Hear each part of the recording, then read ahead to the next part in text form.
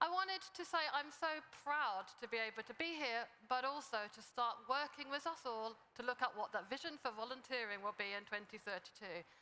As Ade said, I'm the Head of Volunteering Development at Macmillan, but I'm also here in this capacity as a volunteer myself, as the Chair of the Association of Volunteer Managers. I also volunteer at a local hospice. I've been volunteering with Samaritans, a helpline supporting people abused in childhood, and done various other trustee roles. So I've got a lot of volunteering, and I absolutely want to recognise the power of that in where we want to be.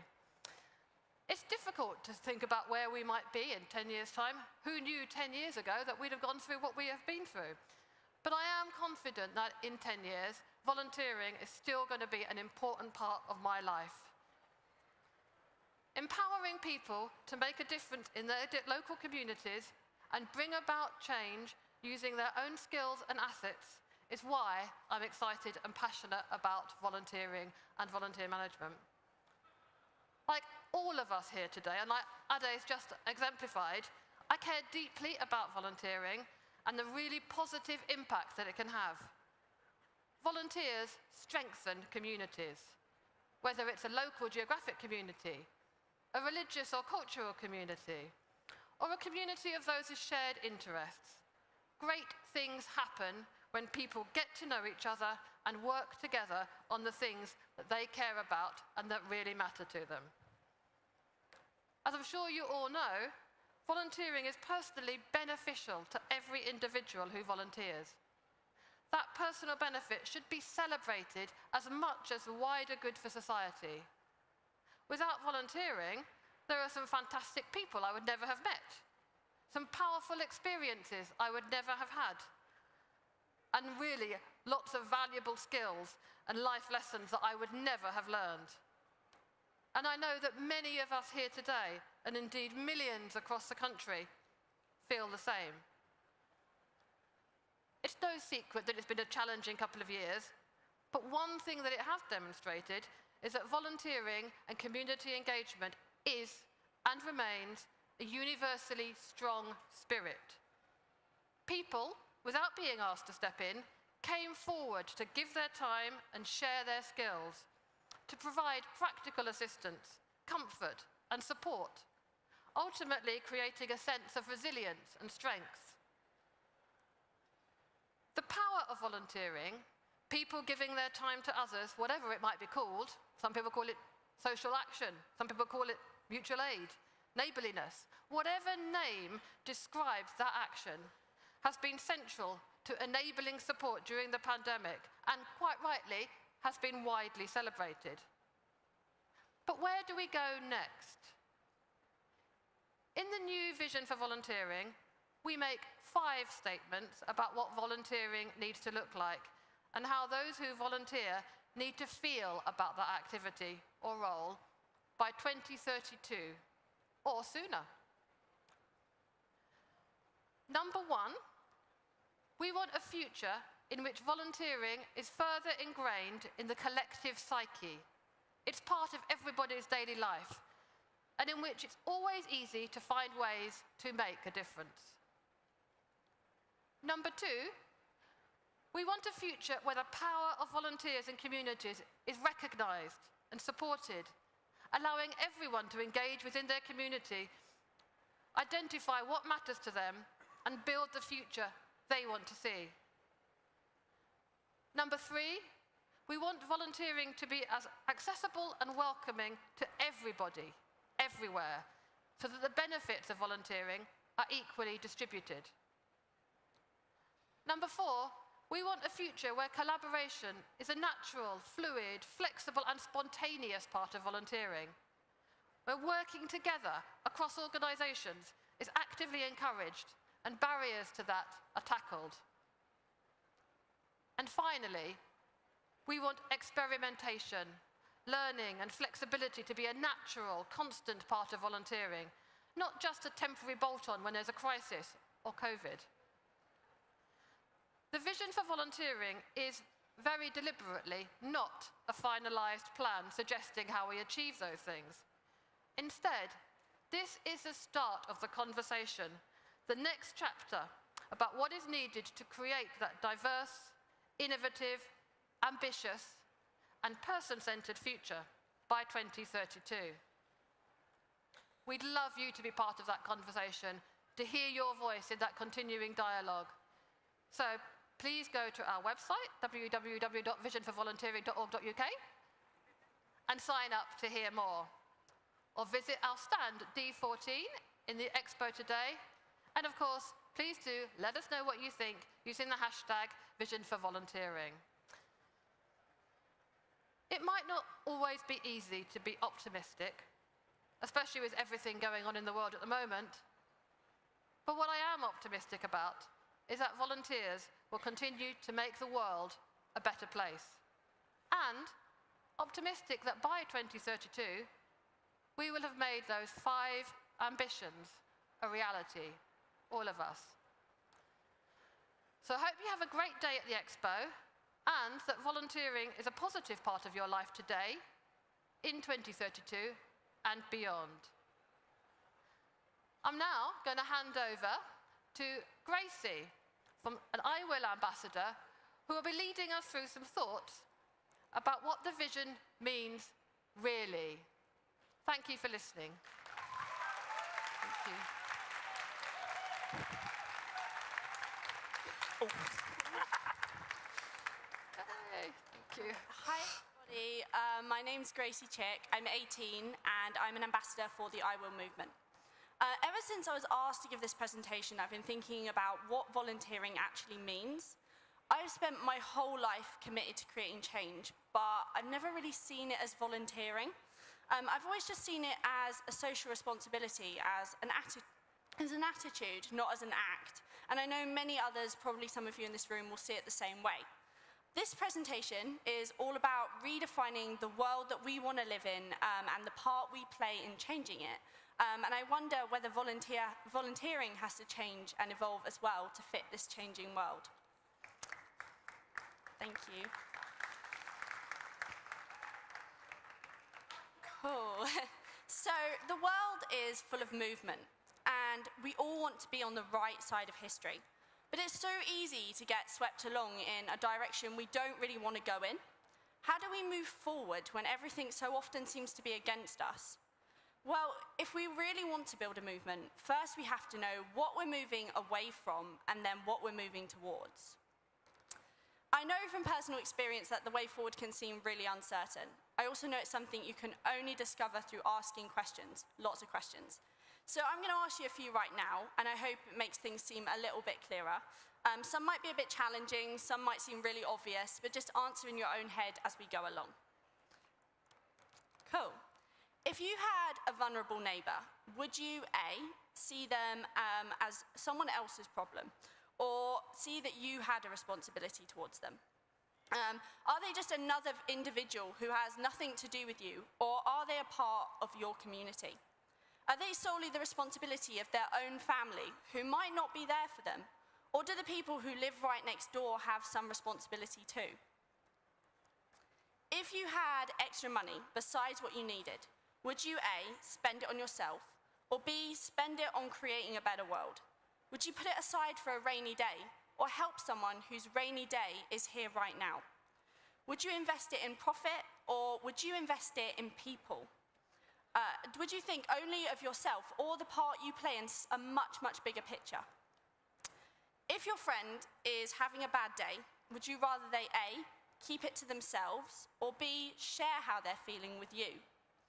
Would you rather they bottled it up so as not to be a burden, or trusted you enough to be vulnerable? Would you rather not know so you wouldn't have to do anything, or know so that you had the opportunities to support them if you could? Would you rather A, live comfortably, ignoring the climate crisis that we face, or B, contribute to saving our planet, even if it meant making personal sacrifices? Would you rather live for the convenience and ease of the present moment, or act for the sake of the future of humanity and generations to come? Do you believe that the responsibility to make your community a better place is A, the government's, or B, yours? Are the only people with any power elected officials, Or do we as ordinary people have the power to create changes too? Do you believe we should put our energy into campaigning for someone else to solve all our problems, or take matters into our own hands sometimes? If you had your own home, would you A, leave your spare room empty, or B, invite a refugee to come live with you?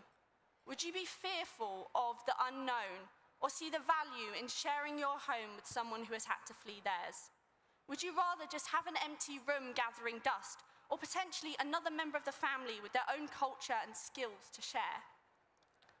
If you saw someone being bullied or excluded, would you A, turn a blind eye just to fit in, which is easily done sometimes, or B, stand up for that person, even if it meant losing your own popularity?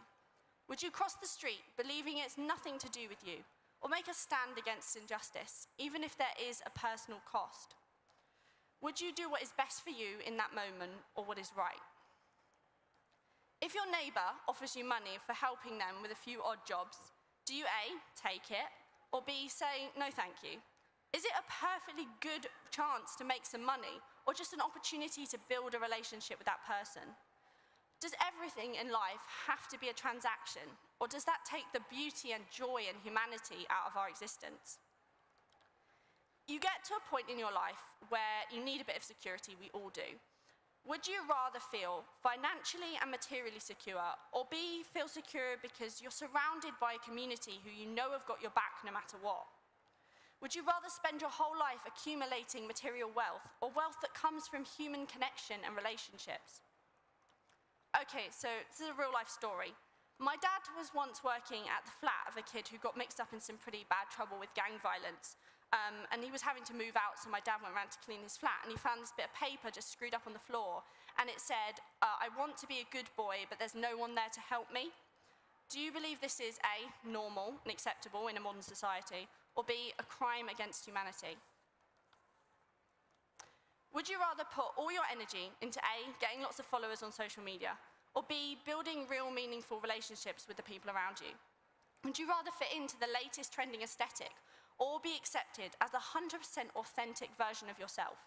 Would you rather spend all your time making the trending videos for TikTok, or be an integral part of your community?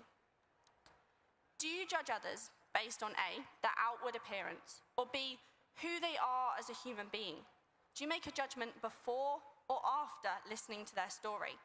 Do you remain ignorant, or make an effort to understand them, even if they are very, very different than you? Do you judge them on the circumstances they have absolutely no control over, or the person they try hard to be? Do you believe that a young person should be defined by A, their ability to do well in an exam, or B, their true potential? What do you believe is more important, an A grade in English and maths, or creativity and intelligence in all these other areas of life? Is it more important to get just good exam results, or to be a good person? Do you believe that you have A, less, or B, more when you share what you have with others? Do you believe that sharing decreases what we have, or increases it? Do you feel like sharing is a hardship and a sacrifice, or an investment in a better future for us all? Do you believe sharing is simply a nice thing to do, or a powerful tool which really can change our world? Do you believe that A, we should all just have to conform to the system we live in, or B, that we all have a human right to live by our values and try to make this world a better place for everyone? Should we all just accept the world as it is, or do we have a right to help build a new one? Do you believe it should be made impossible to even have values, or that our rights to live by our values should be protected? Thank you so much, everyone, for participating in this and answering these questions. Answer A represents the world we live in now, a world where we see ourselves as individuals, and we only care about the issues that directly affect us. A world where we see money and material things as the very height of success. It's a world moving rapidly towards destruction, a world maintained by our actions and sometimes our complacency. Is this the world we really want to live in? Answer B represents the world as it could be, a world held together by collective power, where we see that we're all connected and all have a responsibility for each other. A world where your success is based on who you are as a human being. A world which we could start moving towards tomorrow. There is no planet B, but there is still time for option B. The only way we can build this movement is through a shift in what we value, moving away from valuing and placing all of our emphasis on what you earn and own, and towards valuing human connection and sharing. This isn't about redistributing wealth and power. This is about completely redefining it. As young people, we have to stop and choose which of these worlds we want to live in, and then we have to build it. Thank you.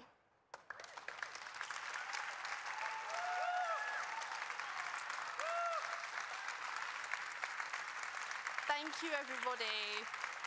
I hope that's given you something to reflect on, and I'm now going to hand you over to my amazing co-ambassador, George.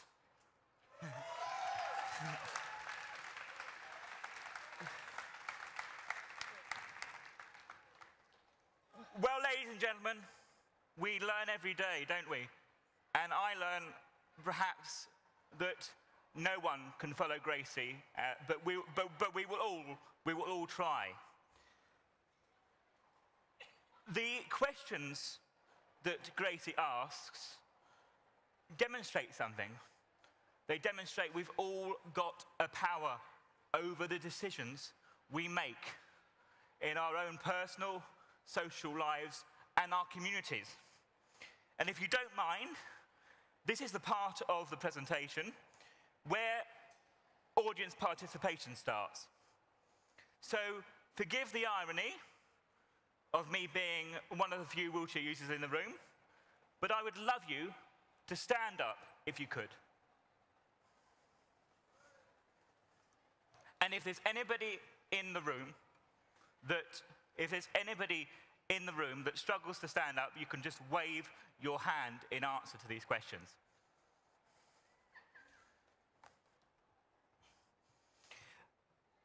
I'm going to ask you a series of questions, and honesty is leadership. So please do answer them as honestly as you can, but there is absolutely no pressure. For full disclosure, I fit into one of these categories here today, but I'm not going to tell you which one. So, the first question, and I'd like you to sit down if the answer is yes. Have you ever spent time in prison? As far as I can see, very few people have started to sit down. The second question, ladies and gentlemen, is, do you consider yourself an unpaid carer? A number of people I can see have sat down. The third question, were you or have you ever been excluded from school?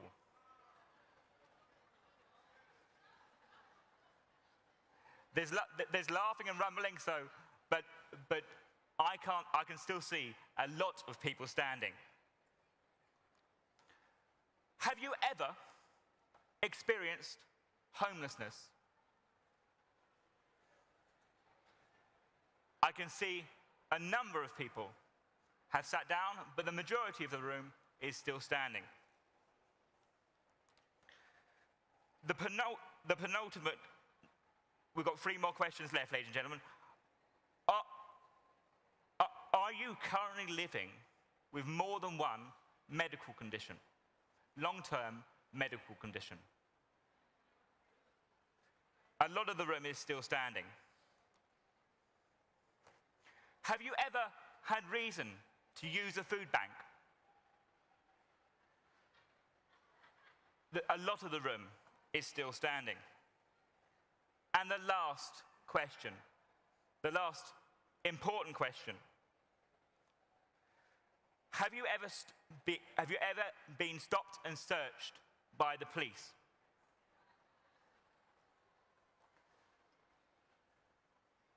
I can see a lot of people have started to sit down, but the room is still mostly standing.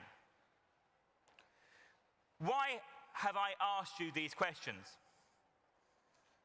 Because, as Gracie demonstrated, we all have a power over our decisions in our personal, professional, and social lives. We all have a power over who volunteers with us and is given the opportunity to shape their lives. We all have an opportunity to demonstrate what an equitable and equal society looks like and who participates in the activities, and ensuring that everybody we work with has something that they're passionate about and believes in. You can all sit down now.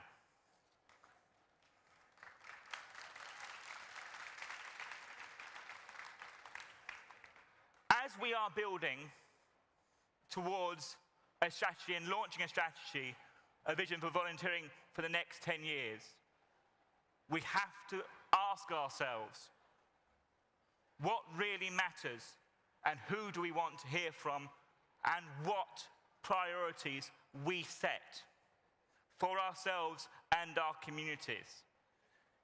Leadership, honesty matters. And I simply, in a volunteering context, want to leave you with this quote, if I may. A white college student from a private school goes into a poor neighborhood and volunteers for hours a week, and that's considered exemplary. Whereas a poor kid who lives in the community and takes care of all the kids in his neighborhood 4 hours every day is not seen as a volunteer. There is no single issue. The personal is the professional. And if we're all honest with ourselves and we all care about the people that we work with and the future of our communities, we will answer honestly and act honestly over the next 10 years. I demonstrate with Gracie and all of the team that we have here from I Will that there are many young people wanting to take this baton on and who want to be listened to. Let's all collectively have the conversation and enjoy doing so. And with that, I do want to hand you over, if I may, to my dear friend, Emma Jane.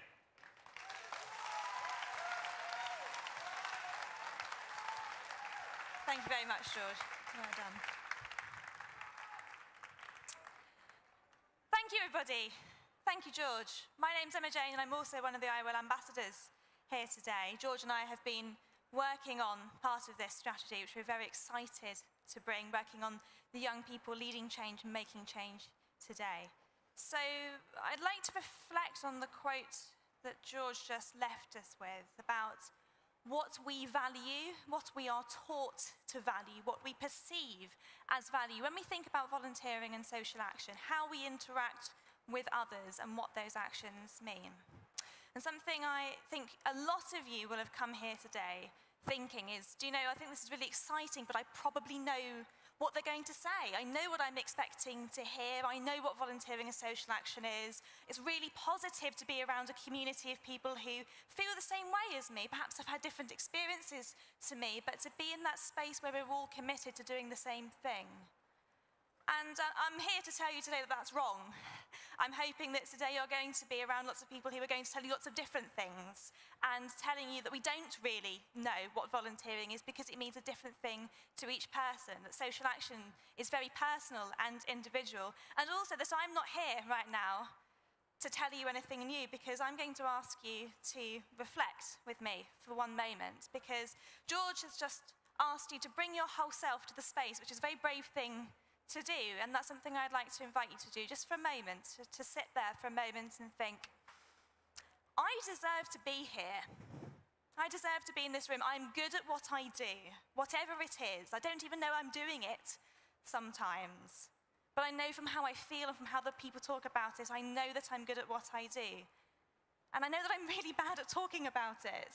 It's really uncomfortable to big yourself up, to say, hey, I'm really good at this thing sometimes.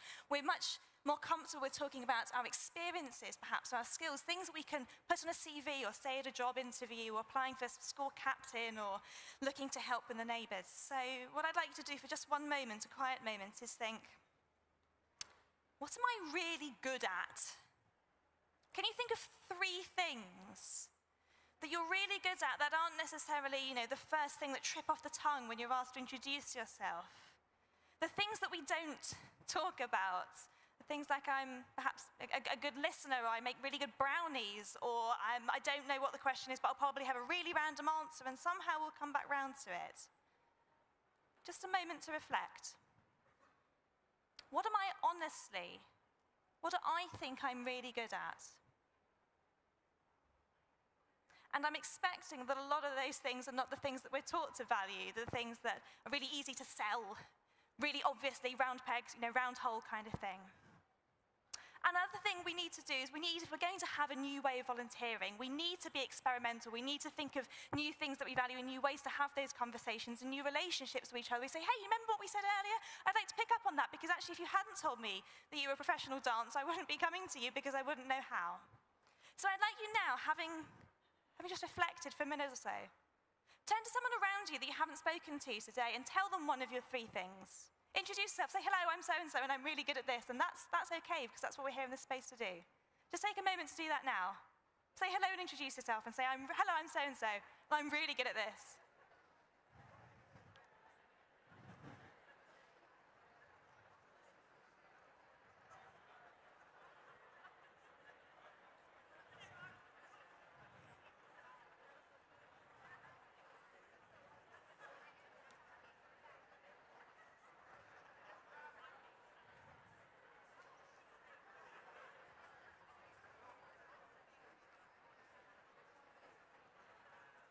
So, having had that chance to start that conversation, I am going to cut you short because I imagine that some of these conversations are going to continue all the way out in the hall, and I'm not going to chase you all the way out with my mic because I'd love to break into the space up here, and we've got some people running around with mics, I think. We'd like to share some of the things that we're really good at. So, is anybody who'd like to pop their hand up and share? And we've got a mic that'll run up and say, hey, the person next to me said they were really good at this, or hey, I'm so-and-so, and actually, I've never said before, but I'm really good at this. Let's go with Holly with the red cardigans coming up with a mic. Is there somebody who'd like to share with Holly? Hello, my name is Pam, and I've been volunteering with a military charity for almost 16 years. In other words, we supply packs to injured service men and women right across the world. Yeah. Thank you. Thank you for sharing part of your story. Stephen, with the microphone. Borodar, Chris Perkins, North Wales Police. I'm the citizen policing team leader for 200, 250 volunteers across North Wales. I support them in what they do. They support me in my job. I couldn't do my job without them. It's a two-way street. Although I get paid to do my job, I am also a volunteer as well. I've been a scout leader, scout chairperson, and I'm really good at telling bad dad jokes. Your bad jokes are very welcome here today. Thank you for sharing. And one more from Holly, I think. Hi, my name's Brendan, but the person sat next to me is called Kiara, and she's brilliant at baking celebration cakes. You are very welcome here today, Kiara. Thank you. Excellent. And I think we'll take maybe one last one from, so Stephen's up at the back. Who've we got? Hello. Hello. Yo, my name is Sully, and I'm really good at football, and I'm really good looking, and shout out to all my friends from GDA. Woo! He is good looking, by the way. Thank you for sharing today. You're really good at football and really good looking. Not that you'd say it yourself, I'm sure. So, thank you all for taking that moment to think and sit, maybe uncomfortably, saying, I don't know, what am I good at? What can I share with someone else? And for stepping forward and for starting that conversation. Now, I'm going to hand you back to George in a second. Just hold on to the thoughts of what you're good at. Hold on to those. Thank you. Thank you very much. Happy? Ladies and gentlemen, friends, this is the important moment when we reset ourselves for the next 10 years. Are you ready? The priorities for the vision for volunteering for the next 10 years are these: awareness and appreciation, equity and inclusion, experimentation, collaboration, and power. All 5 threads we have hoped to draw together in this presentation. And these are the priorities that we believe are, in collaboration with many different organisations and partners, the bedrocks and the foundations and the principles that will enable us to actively change our society for the better and do all the things that we're passionate and good at for the good of our communities, individuals, and our families. The vision for volunteering is a very collaborative effort. We cannot achieve anything together. But if you put a stone in a lake, it ripples. If you have a conversation with the person next to you and there's a microphone nearby, a whole room can celebrate what you're good at and recognize what you're good at. And together, we can all change our society for the better. That's the hope. But it's going to take every one of us in this room, every leader, and it is going to have to take us bringing on board a new generation, the people that aren't in this room, and those that we might be too scared to speak to, or indeed have for too long been easy to ignore. But we can do it. We can do it, bearing in mind these 5 principles. So, with that, and the future in mind, I want to hand back to Emma Jane. Thanks. I'll grab your postcard as well. Thanks, George.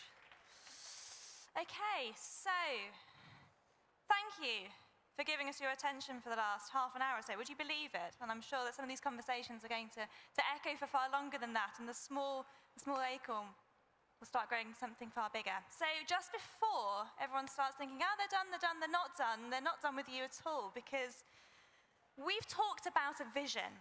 We've talked about where we're going, and we're very stuck in the ways of, how have we been getting there before? What have we got to do? And we say, detach yourself from that and think about today. Think about where you want to go. Think about where we want to go, who you want to be, who you want to be working with, who you're bringing with you on that journey, the spaces you're sharing, the work that you're doing. And I'd like you, just for a moment, just to close your eyes and imagine it's 2032. Imagine a world in which these 5 principles of our vision have come together. Imagine a new kind of relationship with volunteering, between yourself and volunteering, between others, in the way that we work. And what I'd like you to do is, we've got a postcard to the future. I'd like you to tell us. I'd like you to say, I will do these things on the back. And I'd like you to write a little letter to us about the future. In 10 years' time, what is it that you want to see? So I'm bringing together, I've got the tough job, I've got to bring together Gracie's Petra talk and all the decisions you want to make, everything that George has revealed to us today. And I'd like to say to you, bring yourself, bring everything you've thought and brought to this space. And tell us what you want to see. And come to the Vision for Volunteering stand. I think it's D13. I think it's D14. That's the one, D14. And I want to see you there with your postcard. You're going to drop it in the postbox as a letter to the future. Because a vision is not about hear what I say, what any one of us says. We're all great as individuals, but we're all only one. We'd like to see your vision for volunteering in 10 years' time. Thank you, everybody, for coming today. Well done, my friend.